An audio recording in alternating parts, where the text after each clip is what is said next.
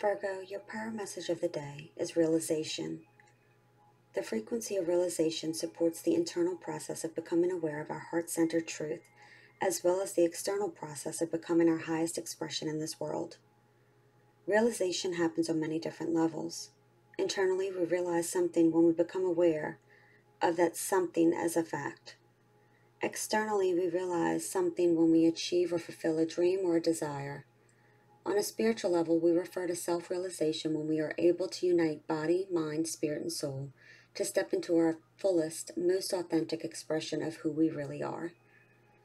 The center of this activation draws us into infinite inward journey through the layers of our awareness. The green indicates the presence of the heart, which provides the wisdom and stability needed on this frequently trippy path.